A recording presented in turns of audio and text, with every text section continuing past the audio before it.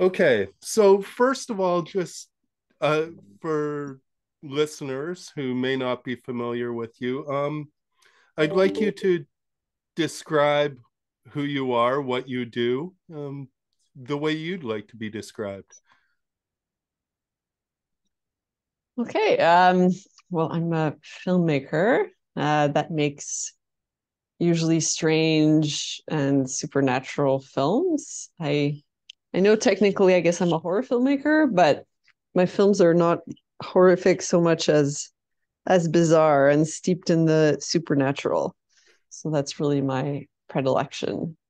And I've been making films since my early 20s and worked in the film industry in Montreal to pay the bills, so to speak. Um, yeah, so that's pretty much it. I'm from Okay, Montreal, and okay, my born and raised in Montreal, English and French speaking. My father was American, and my mom's from France, so I'm a real mutt. okay. And then on top of your filmmaking, you've been involved in climate action, right? Right. Oh yeah, for yeah, I mean it's very recent. So in 2018, I read the Secretary General of the UN's sort of call for action for climate change and the ecological emergency. And I hadn't really been aware of the gravity of the situation before. I sort of knew vaguely there was a problem. And so that really prompted me to act. And so I dove deep into climate activism, and I've been doing a bunch of stuff until recently. And then now I'm in Morocco because I spend a part of the year here with my husband. Okay. And so that's been on hold because I can't really do much out here. Nor would I. Being political here is much more dangerous than in Canada. So for our well-being, I'm staying put. Okay. I want to talk a little bit of your history of action here in Canada. Was Cinema for the Climate, was that where you started bringing in the climate action, or were you doing it before that? No, I started really in 2018. I went to a march in Montreal, and the speakers at the end were talking about Extinction Rebellion, and I was like, "Oh my God, this is like what needs to be happening." Not, I wouldn't say naively, but in a way, I got really fired up, and I had never really done any activism before, so I started the Montreal chapter with two other guys, and we like dove right in and gave classes, and I mean, not that I knew anything really, but gave presentations, I should say, and then started doing actions probably 6 months after. So I was with XR for about another year, and then the pandemic hit, and everything sort of fell apart. And then myself and another activist who I'd met through Extinction Rebellion started another group called the Ministry of the New Normal, a female affinity group. And that was much closer to what I do. So we had characters, we had like a narrative, we did little videos, we did actions as our characters. So we did that for 2 years. And then I my life really changed when I started to go to Morocco more. And so the group sort of, well, disbanded informally. We weren't like, we're done. We were just like, well, I'm one of the leaders. I'm not here. The other women all had different priorities at that point in their lives. So Okay. yeah, so that's and Cinema for the Climate. I mean, to be honest, it's not really that active. It was more me being like, we need to do something in cinema and trying to recruit friends to help, and then realizing it's too much effort for very little return. So it's still on my website. Maybe I should take it off. But Okay. it's not. But it's not because in a way it gives people resources. It's sort of also linked. I was. I mean, I'm still a member of the DGC's, the Directors Guild of Canada's Climate Action Committee. But now that I'm in Morocco, I can't participate. The meetings are too late in the day. And so when I'm in Canada, I participate. And I was on that committee since I think the fall of 2020. And so I ended up like coming up with tips for filmmakers and putting that on my website, and that's sort of the extent of what that is right now. Okay. So what do those tips look like? Like what are changes are you hoping to see, or is the Directors Guild Sustainability and Climate Action Committee hoping to see with these tips, or what does that look like on Well, they really want to reduce the carbon footprint of productions. Productions are extremely carbon intensive, film and TV productions. So and because film is always in like an urgency mode, it's really hard for people to stop and sort of plan initiatives to reduce their carbon footprint. But because it's a lot of studios have started to do it and really implementing it in their practices and what they expect from service productions, I think it's been trickling down to Canada. I mean, it's like everything from changing your fleet to EVs or reducing the size of the cars used to using tie-ins instead of diesel generators, making sure that to reduce food waste, because that's a big producer of, I think, methane in the dumps, reducing paper, reducing flights. So basically reducing inefficiency and also in the art department, making sure that instead of throwing away sets and props, and that everything is recycled and repurposed and goes back into the chain, the consumption chain. So it's really a different way to see a production. And the DGC wants people to really start thinking about it from the beginning. So even before going into production, like as you get the money, you sit down with all the heads of departments, and it's usually someone higher up, like a producer or director, who's going to be the driving force and say, well, this is really important to me, and this is what each department should be looking into to reduce their carbon and waste footprint. So, I mean, it's hard from what I understand, but they keep plugging away. They have a really good website, and I think they are making some headway. I know in Vancouver they're pretty advanced. Quebec, not so much. But it's with filmmakers who aren't going to decide to take that into account from the beginning, like from the conception of the production setup, basically. Okay. If no one leads the way, then the departments are not necessarily going to do it. Or if one department does it, that's not really enough. Or if like a coordinator wants to do it, but no one else does, then he or she are by themselves trying to force people to change, and they don't really have the power to. So you've worked on big ones, like as a production, or like as a crew member, but on your films they might be a little smaller. But has there been a big change in the way you like things work on your sets since you started, or Well, to be honest, like Slaxx was made just as I was sort of awakening to this crucial need. And so, no, we didn't really do much on Slaxx because we shot Slaxx in February 2019, and I didn't have time I actually didn't know as much about production sustainability as I do now. And I haven't shot another film since. So, but hopefully, knock on wood, the next one, then yeah, I'll talk to the producers and I'll make sure that that's part of our game plan, that we then gather all the up-to-date information and disseminate it and have meetings and make sure that everyone's on board, even when they're hired. Like we can make sure that when people are hired, you tell them that this is one of your goals, and if they're on board, great, and if they're not, then they might not be the best person. But it's hard in film because you want to pick the best craftsperson and then hope but they're also on board with your sustainability goals. Which is not always the case, but I haven't tried yet, so hopefully they'll all align.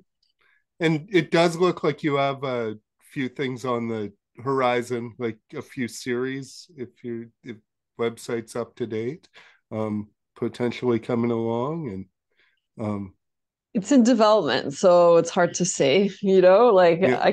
I have so much in development, but there's a lot of projects that I worked on very hard that never got made. So I'm always a bit hesitant to be like, oh, this is going to be the next one. Because then I'm like so sure. And then it's like, no, actually, this doesn't work. But yeah, I'm developing. I have 3 TV shows and then another 2 features at really various stages of development. And I would say 2 of those TV shows have a environmental or climate action perspective. But there are, one is a supernatural mystery, and one is like a violent satirical comedy. Okay. It's not a horror. There's no Yeah. supernatural elements, but it's definitely like bloody and over the top. Okay. um so um Extinction Rebellion. Well, we'll start there. Could you just talk a little bit more about what that is and what your participation in that was? Yeah, I mean, so Extinction Rebellion, also known as XR, came out of the UK, and it's a nonviolent civil disobedience movement. So it adopts the model of disruption, nonviolent disruption of society in order to get governments, usually governments or corporations, to react to the climate emergency. So this was done a lot in the civil rights movement, in the anti-nuclear movement, the suffragette movement. So it has a long history of working. And XR in the UK was quite active for about 2 years. Then obviously the pandemic sort of smashed it. And now, from what I understand, they're still active, but not as disruptive. So the idea of disruption is to sort of force the issue into society. So you do disruptive actions and then you get press coverage and then people go, oh my God, there's a climate emergency. But to be honest, like, I'm really sad to say that even though that has helped, because it's helped galvanize people's realization of the climate emergency, it hasn't done much to move governments, certainly not corporations. I think we're in a much different society now than we were in the 60s. Not to say that civil disobedience doesn't work. I think it does work at certain points, like the Ferry Creek blockades.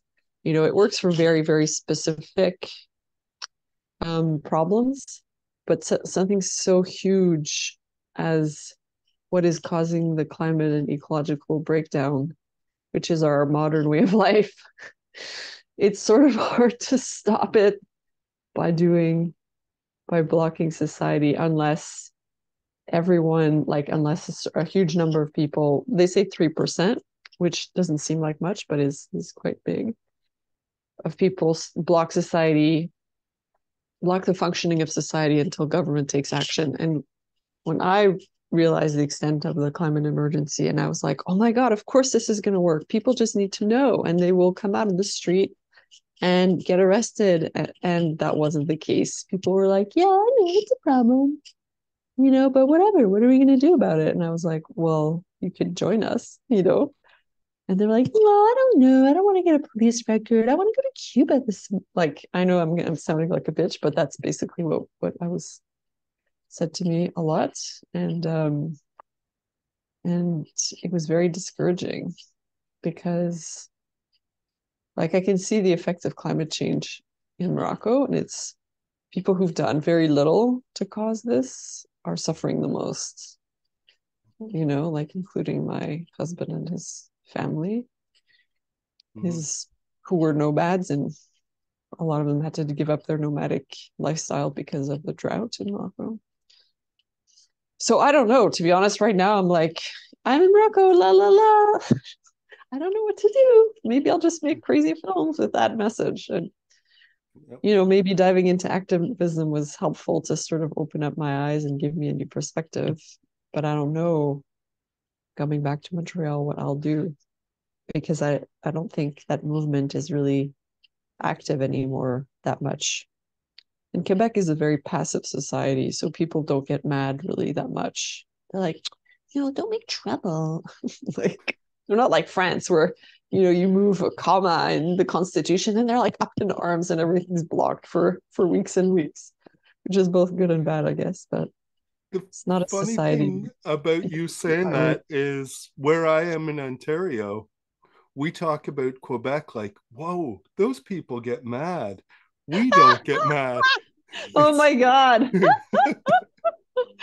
I guess it's always compare and despair, right? But yeah, I mean, we were a small group, but what we found was that it was really people who almost were outside normal society. Maybe that's how it is everywhere, but who took on, who got so mad that they were willing to do something about it. But like everyday people, like in France, like the Gilets jaunes, they really disrupted society, and that was from every angle. But in Quebec, unless, I mean, it's good that we make noise, but we're very few. Um, like the rest of society, they'll come out for protests and stuff, for like peaceful marches, but they won't do anything that disruptive. okay.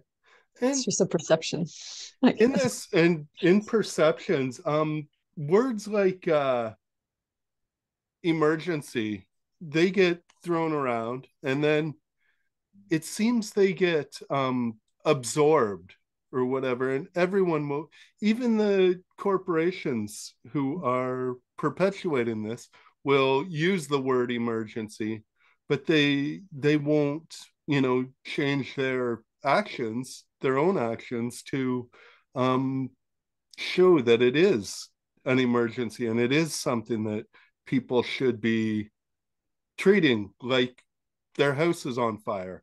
Um, so yeah, the way that those things get absorbed, I guess what I'm saying is it seems like those can be really frustrating to people who want to make a difference. And how do you feel about that when Well, I'm not surprised. Like corporations are pretty much evil monsters.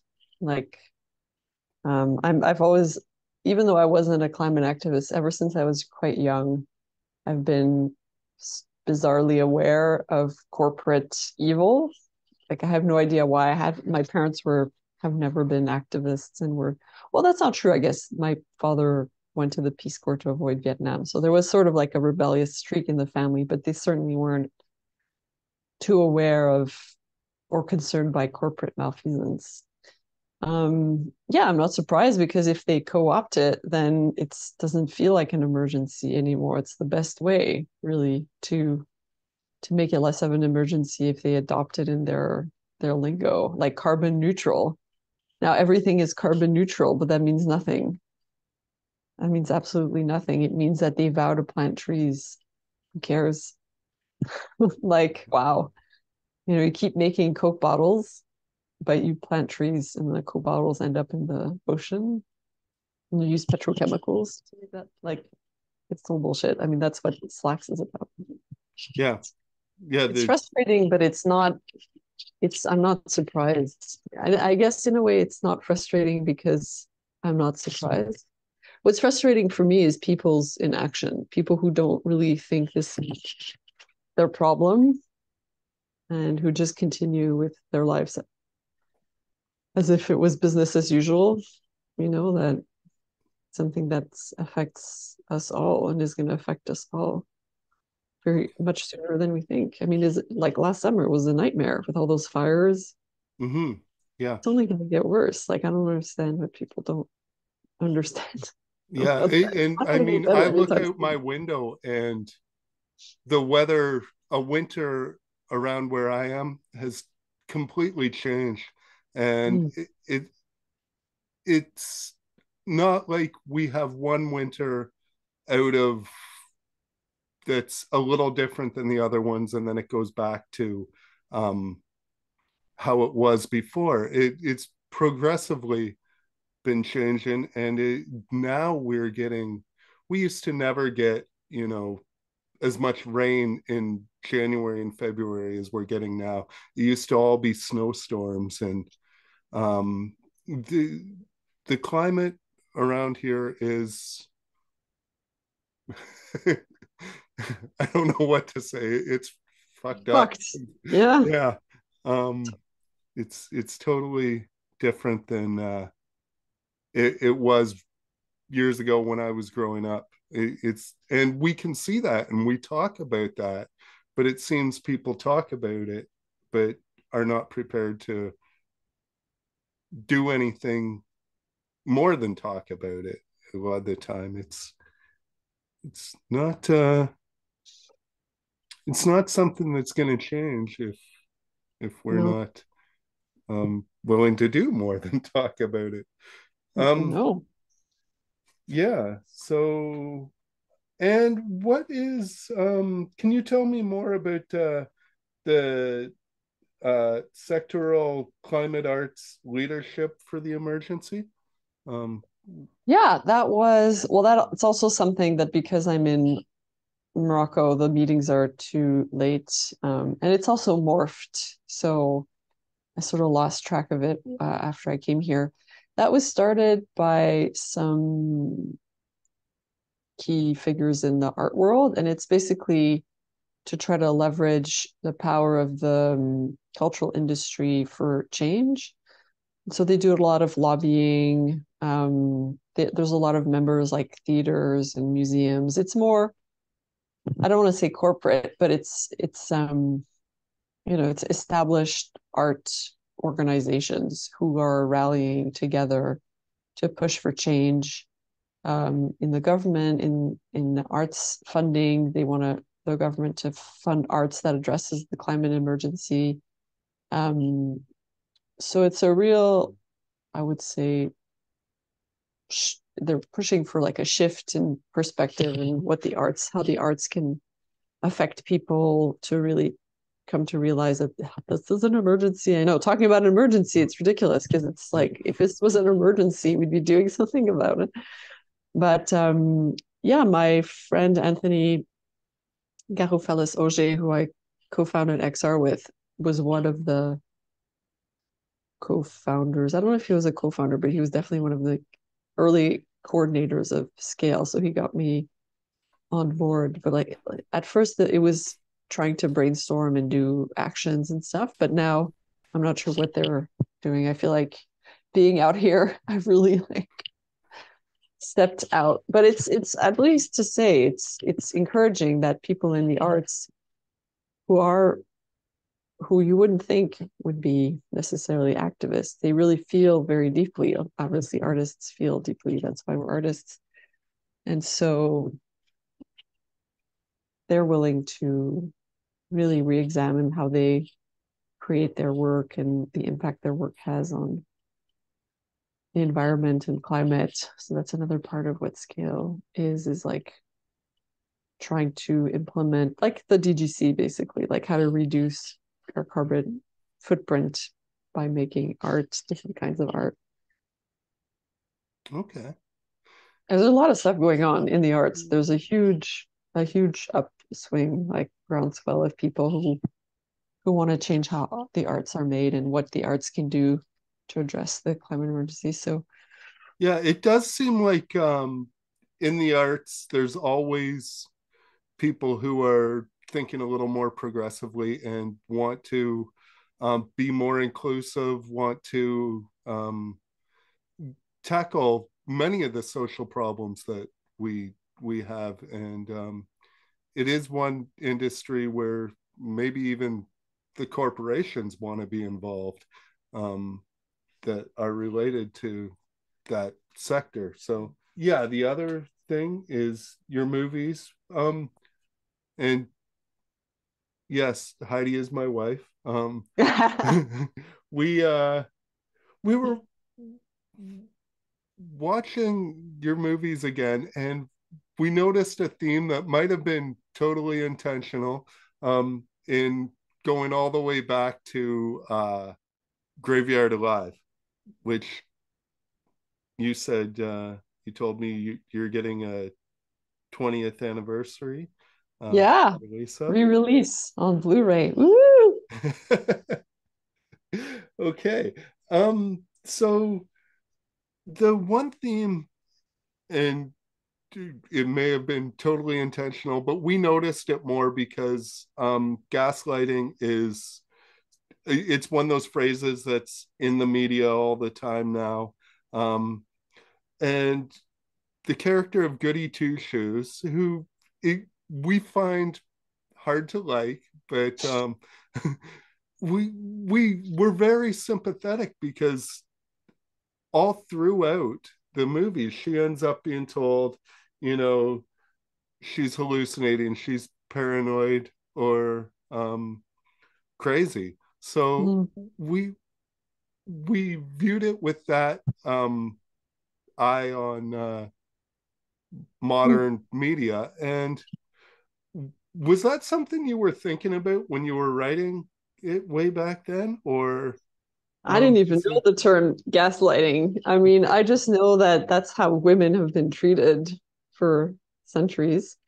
So it just came out naturally. It's like she's trying to tell the truth or bring out some form of truth, and she's just being told she's crazy. So to me, it was just like business as usual for the ladies, okay? which is sort of sad. But no, it's interesting that you picked that up because I think in Go in the Wilderness, that theme is definitely there as well. Mm-hmm. And Slaxx too, of course.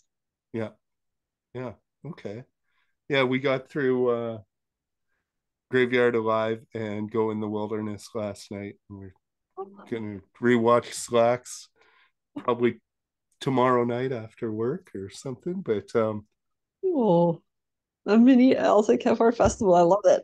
yeah, yeah, we love it too, and we're excited, hoping that some of those films you have, or series, we'd love to see a series or two. Um, Hoping some of those things you have in development get picked up and go through. And so,2 years I've been working on some of these suckers for like 20. One was 20 years. Oh, one is like 10 years and one is pretty recent, but then another is about 5 or 6 years. I guess including another draft, it's almost 10 years. I take a long time. Well, Graveyard Life was done very fast, but the other ones were not. So it takes a while, but I hope so. I hope that especially the environmental ones get made because I think those are really relevant. So those are the ones that I'd most like to get made. yeah, and I guess I kind of heard a connection there when you're working on getting a film or a series made. It seems like things go slow and people may not always pick up on what you want to be putting out there. So is that something that kind of already receiving that sort of uh, treatment when you're trying to get your work out there? Is that something that you can connect to the way that people react to climate action, or because there's maybe a similarity of people not always picking up what you're putting down right away, or um I'm not, it's interesting question. I'm not sure it's the same, it okay. comes from the same place. I think for me, until before I made Slaxx, people didn't really take me seriously. But I think partly it was because I was a woman, because there was a lot up till, 5 years ago, I would say. There was still not a lot of women directors. Women weren't taken seriously. There's definitely unconscious bias in financing. But that's so, and also in Quebec, no one made genre films. I was an Anglophone. So I sort of had all the decks stacked against me. But it took me a while to realize. I just thought, oh, I was not good enough, like a lot of women do. But then I got introduced to some feminist writings by a really great group of women called Réalisatrices Équitables. So that really helped me be like, no, it's not my fault. It's just, yeah, like you said, gaslighting, right? It's like, oh, I mean, I was told so many things like, it's in English. We don't really fund English films that much. Or, yeah, but we don't really fund genre films. So I guess I was being, in a way, gaslit. But then I made Slaxx, and I knew, I was like, if I make Slaxx, I bet things are going to change. And people definitely take me more seriously now. So I think the stuff that might have been too obscure before, now people are going to pay attention to. It doesn't necessarily mean that it's going to get made, but at least now I've got like a foot in the door, and I have a lot of great reviews, and Slaxx did really well. So people are going to actually listen and be like, oh, maybe, she has something to say, rather than be like, oh, this is too weird. Or like, we're not sure you're ready for this. Like, how many times did I hear that? Yeah. But for climate activists, to go back to your question, I think climate activism, it's more that people don't want to change, or they don't want to really understand the amplitude of what's going on, or even if they do, it's too much. I get it. Like, they don't want to have to do anything because it's just too much once you really start to think about the magnitude of it. So I think it comes from a different place. But yeah, for sure, it's the results can be similarly frustrating. Okay. We already talked about your films or series in development. Do you want to? Are they too early? Do you want to go into talking about Yeah, them? yeah, Okay. sure. Do you want to? Yeah, sure. I mean, the one that I would say is the most relevant, well, there's two. One that I've been working on for the one of the longest ones I've been working on, and I would say which is particularly relevant, is called Night of the Pendulum. It's a mini series set in the north of either Quebec or Ontario in the mining industry. So it's about a young engineer who is given seemingly by accident a pendulum that starts to sort of mess with his mind and start to make him see a different dimension of the world and of nature.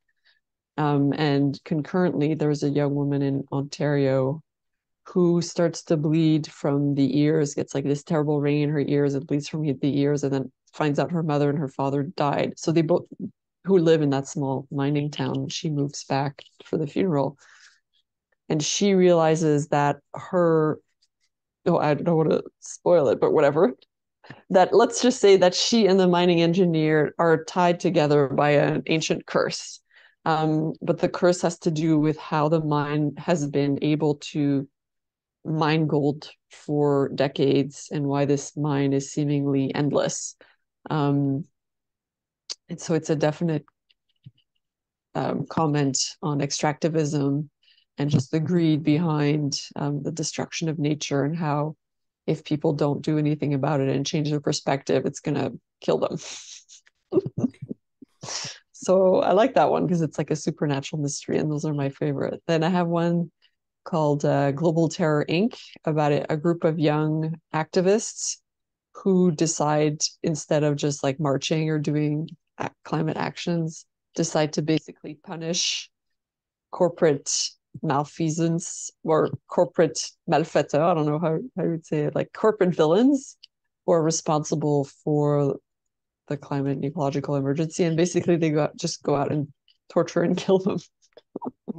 And they have a grand plan. It's like Slaxx in a way. So it's a critique on obviously corporations, and but it's funny. It's like humorous and satirical. So that one would be a lot of fun. And then I have a vampire series that I've been working on with the Slaxx co-writer Patricia Gomez-Latar for like 20 years. It used to be a feature, and then it didn't quite work, and then we turned into a series.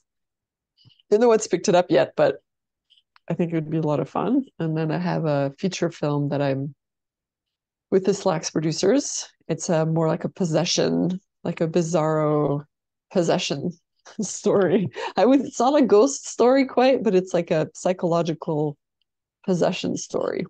Okay. Okay.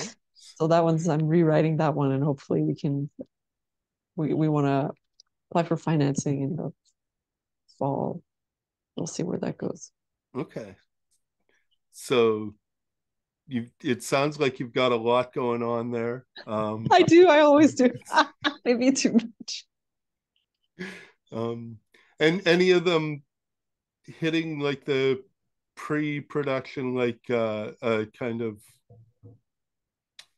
stage where it looks like there might be a timeline for a release, or they're all No. They're okay? all in like super, like the vampire one, like we don't know there's no.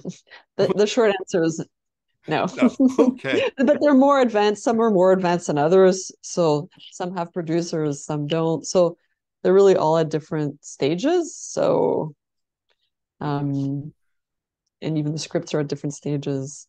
So Okay. I would like that, but not right Yeah. now. As a fan, we're going, when's the next thing? Oh, it's nice When's to hear. something gonna come up? But Oh. yeah, take as long as you need, because we don't want to rush you. I want to rush myself, and I find out I can't. Like, I just take a long time. I always say I'm a Pentium 2 processor. I just like it just takes me a while to get it right. Like, even if I force it, it doesn't work. It just sort of, I'll have like a spark, and I'll be like, yes, okay, that's how we need to go. And then it usually goes pretty quickly once I'm like, okay, we need to do it like this. Until I hit that point, I'm like, and then it's like you've done it, but then what do people think? Who's going to produce it? Who's going to fund it? That's film is that's Okay. So that's what's on the horizon for film. And then for as far as activism goes, or anything to deal with the climate emergency, do you have anything going on that way, or any way you encourage people to be involved in that? well, I don't have anything right now because being in Morocco for another, I'll have been here for 6 months. Like I'm really cut off from the activism world. I'll see what happens when I come back. Like I get in touch with my friends and see what's going on. If I can get involved, I don't know how, but yeah, I'll for sure keep my toes in there. And I gave or I organized a panel at Fantasia last summer about like what we can do, what filmmakers can do. So maybe I'll do that again. And as far as what people can do, I mean, you can get involved in some organization if there's so many ways to be involved, like just community gardens is one. It sounds like innocuous, but growing your own food is very important. Even like supporting local farmers, driving less, flying less, not eating as much red meat or dairy, um, reducing your consumption, reducing your need for unnecessary goods. Our society is really great at like making us want stuff, and then it breaks after 5 days, and then you have to get something new because no one can repair it. But being in Morocco has really changed my outlook. Like people here, at least where I am, not everywhere, of course, I can't speak to all Moroccans, but there's this whole swath of population here in this town. They're not poor necessarily. I mean, some are poor, but some are middle class, but they just don't have a lot of stuff. You go to their house and there's almost nothing. And again, it's not because they're poor, because they'll have a big screen TV, and some have a car, and their houses are very big, but they just don't have a lot of stuff. It's not in their mentality. or they repair. People still repair things out there, or they just eat what's in season.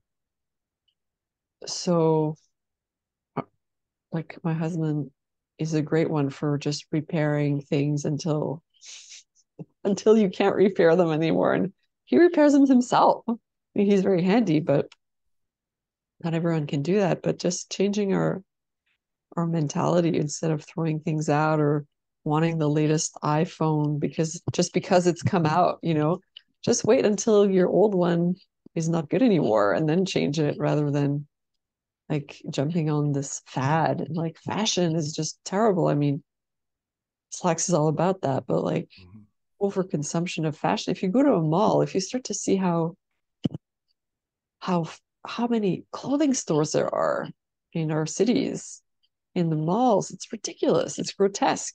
Like, just, we're used to it. So we go walk in and they're like, oh yeah, it's like 80% clothing stores in the mall, but why?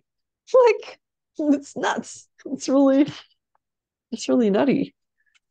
So trying to change your outlook about what you really need instead of what you want. And credit has made it so easy for us. Like in Morocco, I think one of the reasons people don't have a lot of stuff is because it's really hard to get things on credit here. A lot of people can't have access to credit, so they have no choice. They can't buy it. But I also think some people just don't, because that's not in their culture to consume, which I think is good. So try to like do like Southern Rockets and don't buy anything, but just rethink what you need, and just make your life a bit.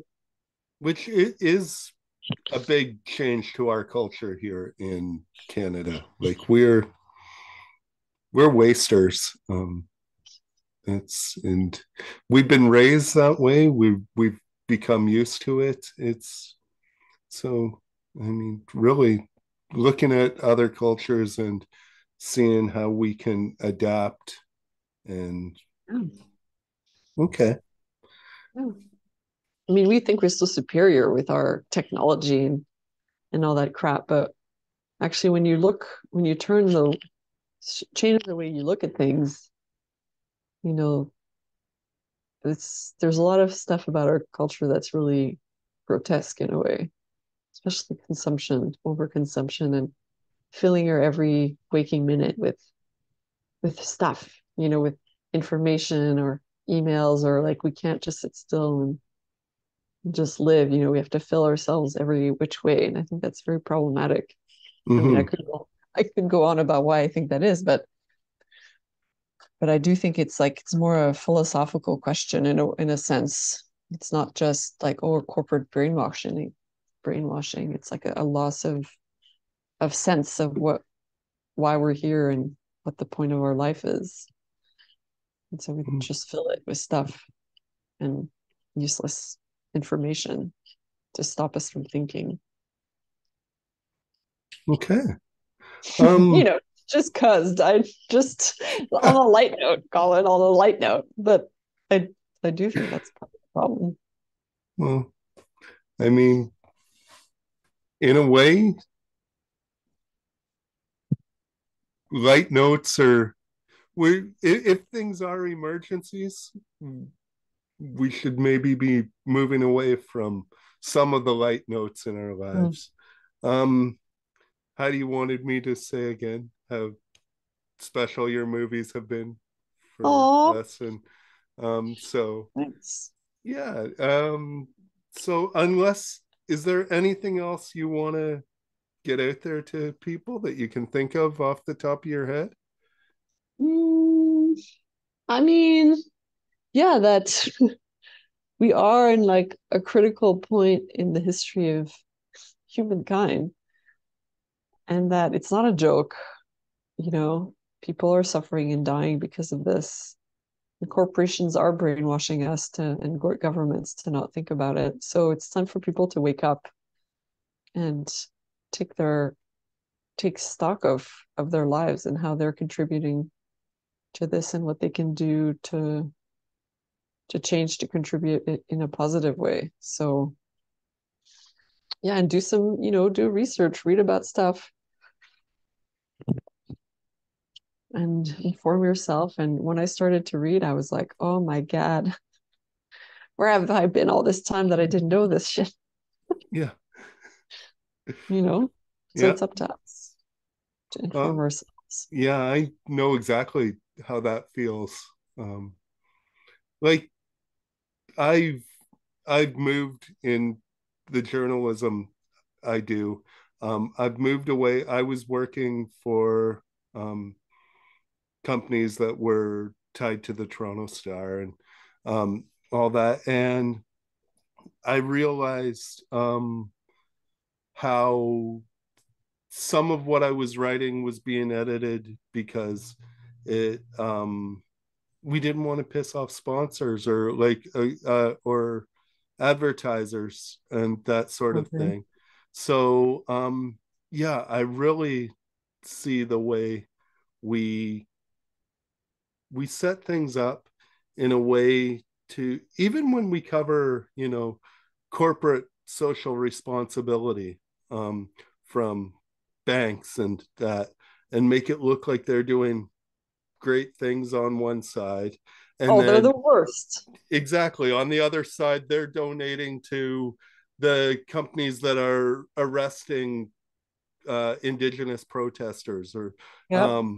they're investing in the oil industry Yeah. on the other side, but they're planting trees, like you said, on one side. It's crazy. So I found myself just moving away from the journalism that I Hmm. had been trained to do, Hmm. because it's kind of depressing when you're doing one thing and want to see one thing happening, and you end up knowing that you're just doing something that's perpetuating what you want to move against. it's I think it's that's tough. it's a good point. I mean, not everyone can afford to change jobs or change the way they live, but I think people do owe it to themselves and to the rest of the world to take stock of what they can do. Can you change a job? You know what? One thing you can do, which is pretty simple, but I know it's irritating for a lot of people, is to change banks, to stop going into one of the top five, especially RBC. RBC is the worst, the worst, the worst. So if you actually want to do something, you change away from RBC and send them a letter, tell them why you're changing. But all the top five, TD, CIBC, BMO, Scotia, they all invest heavily in the oil and gas industry. So going to like a credit union, doing your research, that is something. Divesting, if you have investments, divesting from any investments in oil and gas, telling your broker, again, if you're lucky enough to have that you don't want, like that. I have a small investment I told my broker, I was like, I don't want any of this. And he was like, yeah, but I was like, no, I don't care how much money they make. I don't want it. And he was like, all right. So that's, there's so many small things we can do. And I know some people think like small things don't matter. And I used to be like that in the heydays of my like activism. I was like, small steps don't matter, but they do. If everyone leaves RBC because they're like, fuck you, then okay, they're not necessarily going to go bankrupt. Or it's going to hurt them. It's Mm-hmm. going to send a message. So do it. Come on, you guys, change banks. Okay. um so yeah, like I said, it's been great to talk to you, so Me too. I thank you very much for taking the time to do this. Me too. Me too. No, it Okay. was great. It was nice to chat. All right. Thanks. Bye. Bye.